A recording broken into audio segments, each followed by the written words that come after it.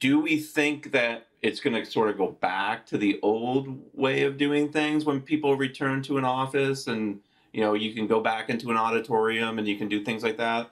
Or do we think we're still going to predominantly have this sort of remote production environment going on? We've had a couple false starts in terms of just going back in the office, but at LinkedIn in general, it's been a fair amount of people now starting to go back into the office. So the office for us would be Bay Area predominantly.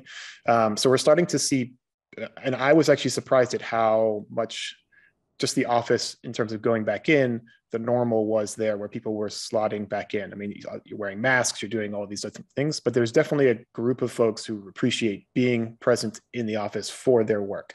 I could see that carrying over to be present for conversations and having discussions and streaming that. It will be both, right? So now we have the ability to bring in, so in the past where we did everything on site and now that we're doing everything virtual, it will be both, and it'll be figuring out how to tie those two together. So I do see it. I think it's just all about degrees again, how much of a mix, and it may be different between companies. It may be different between the kind of shows that we're doing. Our internal things, we may have a fair amount of people that come in because they want to meet their coworker and talk. Our virtual shows, our external facing ones, may well still be a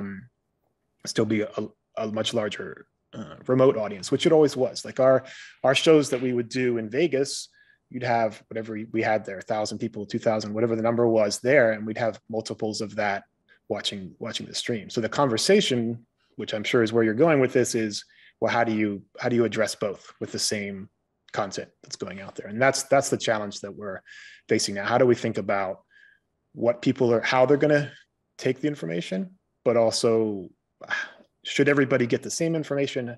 Do you have to, some people would have chat because they're online. Other people are going to have the benefit of talking to the person next to them.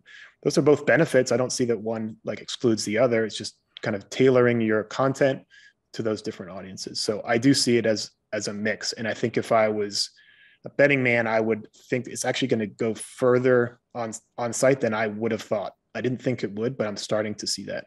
Because if I could drive the 4 miles to Huntington to go to Stream Media West, it's not quite as long a trip as yours, but I would, because I get to hang out with you guys and actually have a conversation and grab a meal and all those other pieces. So I do see it as straying a little further than I originally thought. At first, I thought the world's completely changed. We're all staying at home forever. We're never going back in. So I guess I'm cautiously optimistic that we'll get back. But let's not lose sight of the financial gains from a business perspective of people not traveling for almost 2 years.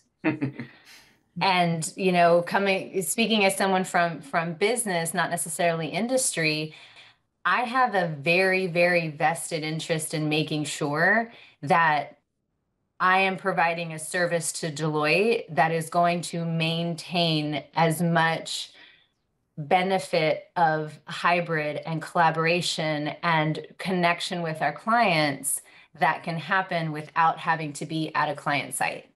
And while, I agree with Dan, there is absolutely value in that conversation of when do I need to be there and when do I not. If we can't make hybrid successfully work in the day-to-day business world, then I start to lose those people to, I'm going to benefit if I'm there live. So from a technology perspective, it's in our interest, in my team's interest, and my leader's interest to make sure that our technology is not just easy to use, easy to understand, but that our clients are really seeing value in why we're investing in this direction, so that in the end, we're still staying profitable and, maintaining as many people not traveling as possible.